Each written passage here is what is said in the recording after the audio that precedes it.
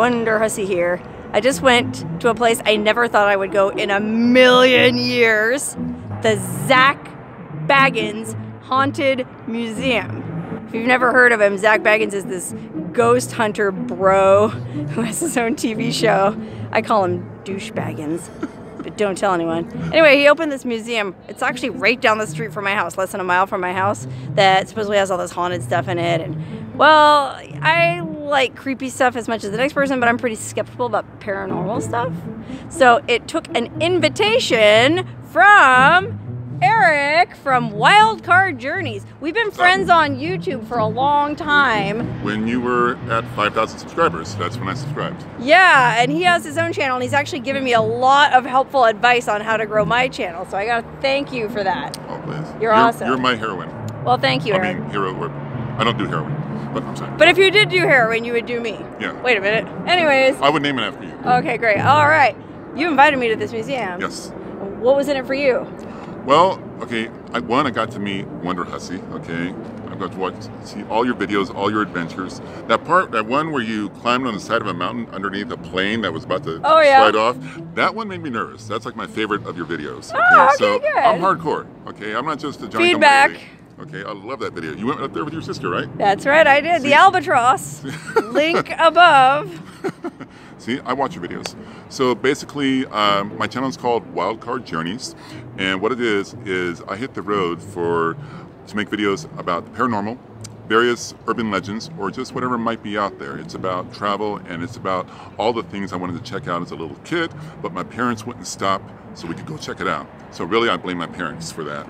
And I just love everything about the paranormal, ghosts, cryptids, UFOs. I approach everything with a grain of salt. You know, I believe in each story on a case-by-case basis. I'm not going to believe every UFO story or every ghost story. It's just how credible is the witness and those lines. So far this year, I've been to Salem, I've been to New Orleans, I've been to Baton Rouge, I was in Catalina Island this weekend, here in Vegas. My very first collaboration video with one of my heroes, my YouTube heroes. Okay, so how happy am I? Well, check out his channel because he really does get around vampires in New Orleans, witches in Salem. I mean, if you're into the paranormal, which I know many of you are. Yeah, because they're cool. Well, and exactly, and I won't really indulge that stuff because I'm a skeptic. If you're into that, watch his channel. Yeah, but that's also, so I actually suggested, I'm like, have you heard of Zak Bagans? You know, at this museum? She's like, I live right down the street. I'm like, ah! So I said, how about we go? Because they don't allow filming inside the museum. No. Okay. Understandably. So what a lot of YouTubers do is they take the tour and they talk about it afterwards, and which is what we just did. And I went over on my video what I experienced. Now, that's going to be like the part 2 of what we're doing here. Well, part 1, part 2. If you want to see the whole conversation we had about what we thought of the museum, check out his channel because we did a video and he'll be uploading that there. And one thing I'm going to add to my channel that other videos made by people who took the tour haven't done is I'm a believer in this stuff, in the old world ways of protecting yourself. And so I will go over in my video the steps I took to protect myself from the negative energies, spirits, whatever you want to call them. And he's not kidding. He took precautions. Yeah, watch his video for all the information. So I will, in my video, I'm going to tell my experience in the museum and then the steps I took prior to going into the museum to protect myself, and I actually felt them working. All right, well, check out his video and watch the rest of mine to see what I thought. To find out what I thought about the Zak Bagans Haunted Museum, head on over to Eric's channel and check out our collaboration video. Just click the link here in the upper right-hand corner, and I'll also include the link in the description below. But meanwhile, back in my world... Okay, that Zak Bagans Museum was fun, but it's really more of a tourist attraction than a real creepy haunted place. Now, again, I'm no believer in the paranormal, but if I was, I think I would be much more interested in another allegedly haunted Vegas landmark. Bally's Hotel Casino. This hotel seems way creepier and much more likely to be haunted because of its gruesome history. Long before it was known as Bally's, this was actually the original MGM Grand Hotel. The current MGM Grand, the big green building with the arena and the super douchey nightclub and the giant lion out front, was built in 1993.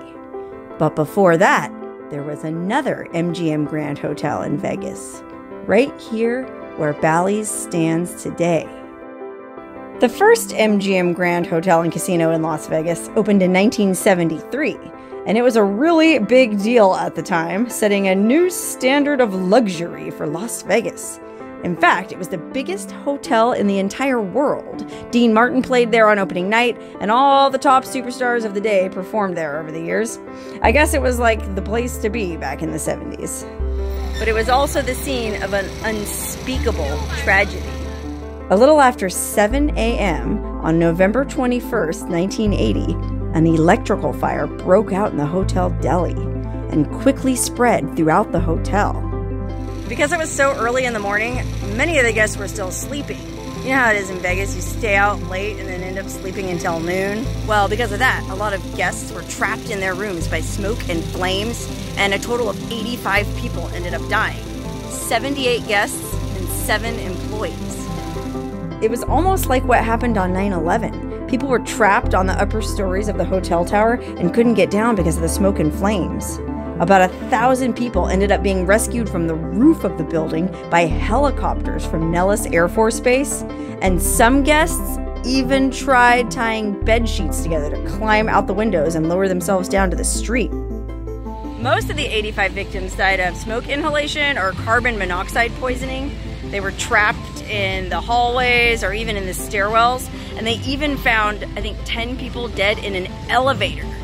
Can you imagine anything more terrifying than being trapped in an elevator in a burning building? I mean, I was stuck in an elevator at Caesar's Palace once for 45 minutes, and that was bad enough. I can't imagine any worse way to die. Those poor people. The fire raced through the casino itself, and a huge fireball blew out the front entrance. But interestingly, the hotel tower itself never caught fire, because it had a sprinkler system installed. In fact, only 3 or 4 people actually died as a direct result of being burned. It was the smoke and carbon monoxide that killed most of the victims. Anyway, it was one of the worst hotel fire disasters in history. But because the hotel tower itself never caught fire, they were basically able to just sort of clean things up, slap on a new coat of paint, and reopen the joint about 8 months later. And in 1986, it was sold and renamed Bally's, and by then, most people didn't even remember what had happened there. But I always thought it was pretty creepy. I used to work for this company that did souvenir photos at all the different showrooms and restaurants around town, and every now and then they would send me to work at Bally's, and the photo lab was up this long, creepy staircase in the back that looked really old. In fact, it had probably been there since the MGM fire days. And again, I've never been much of a believer in the paranormal, but I always got a really creepy vibe going up there. I think this tower here was the original MGM Grand Tower, where all the people were trapped inside and had to be rescued from the roof. It's hard to tell, but I looked at some old pictures of the MGM and compared them to the current hotel towers. And I'm pretty sure this is it. I mean, it blows my mind that they were able to just clean it up and redecorate it, put in improved safety features, and then continue renting out the rooms like nothing happened. I mean, it makes sense. Remember, the hotel tower itself wasn't damaged by the fire, so why tear down a perfectly good building just because 85 people died there? But at the same time, it just seems kind of freaky to be celebrating a birthday or an anniversary or bachelorette party or whatever in a place with that kind of history.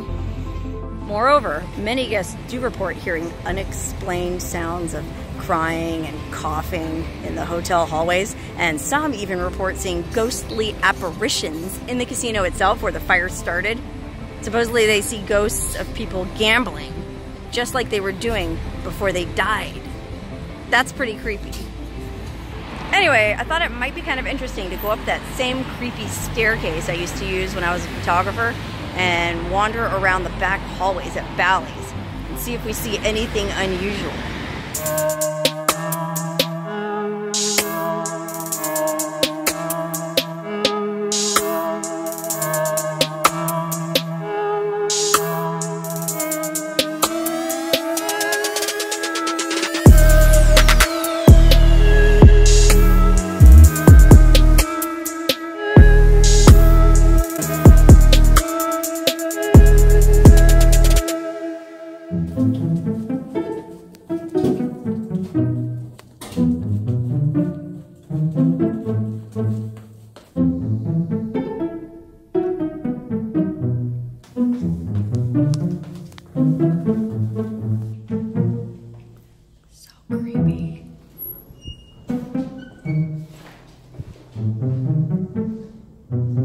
think this was the photo lab. Wow. Oh, it's locked. Dang it. Well, it was just a photo lab. Let's see what else we can see back here. So creepy and crusty. But at least they have sprinklers.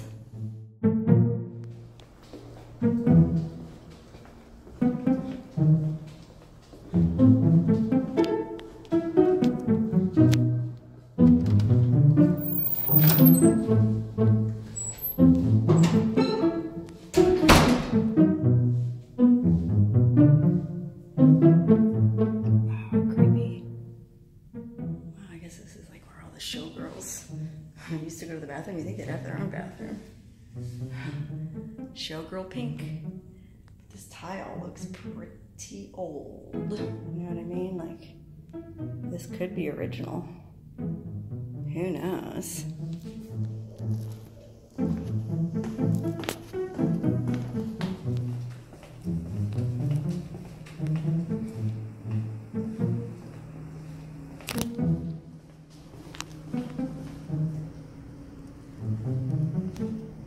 This carpet looks really old.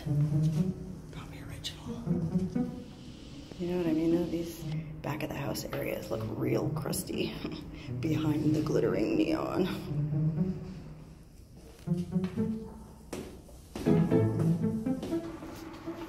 It's so creepy to think of what might have been here before.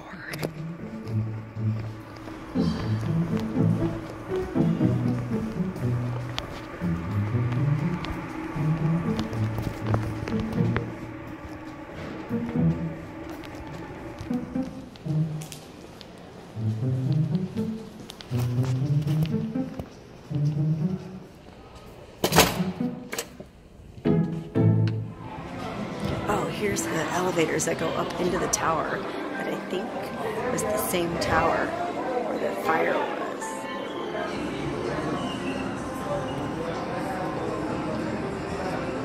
Oh my god, how messed up is this?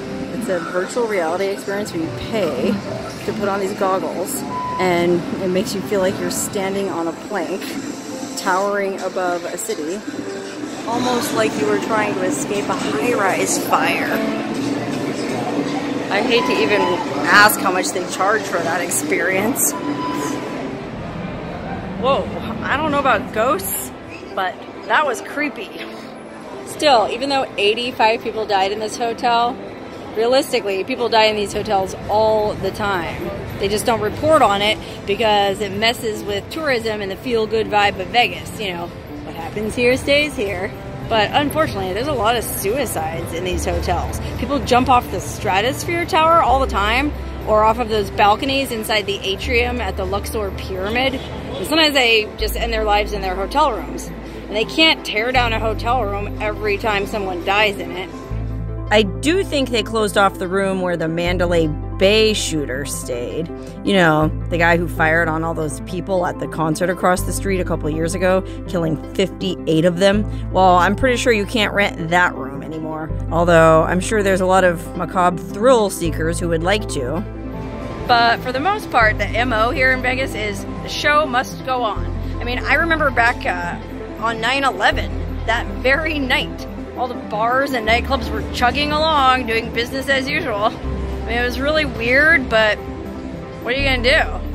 I guess that's what Vegas does best. Help distract people from the misery and sadness of day-to-day life. Sure, it's a fantasy, but I guess it can be kind of therapeutic for some people. But that doesn't mean we can't remember and honor those who lost their lives, whether it was in the Mandalay Bay shooting, or by suicide, or here at the old MGM hotel fire.